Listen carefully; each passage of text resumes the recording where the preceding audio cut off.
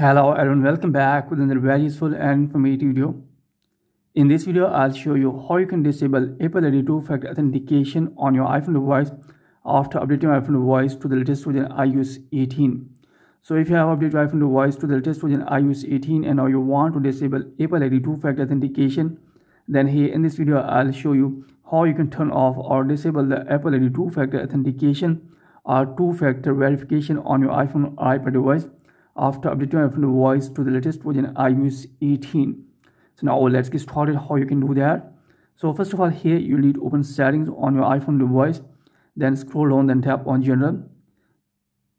Then here you'll need to tap on software update, and first of all here you will have to make sure that you are using an updated version of iOS. If you're not using an updated version of iOS, then here you will have to update your iPhone device to the latest available version.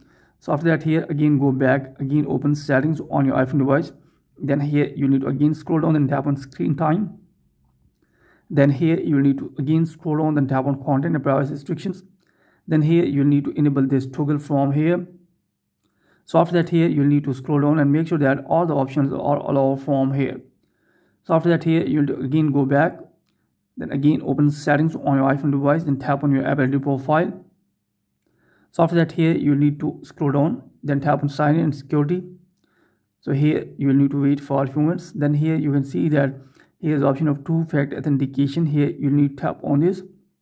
Then here you can see that I'm using this number that is attached with my Apple ID, and I use this number for two-factor authentication. Here you need to tap on this. Then here you can see that is the option of remove from account. Here you will need to tap on remove from account. Then this number will be deleted from your Apple ID two-factor authentication. So in this way, you can turn off Apple ID two-factor authentication on your iPhone or iPad device after updating your iPhone device to the latest version iOS 18. So that's it from this video. Hope you like this video. If you like this video, then please subscribe my channel and also press the bell icon so that you can get my all upcoming videos. Thanks for watching this video.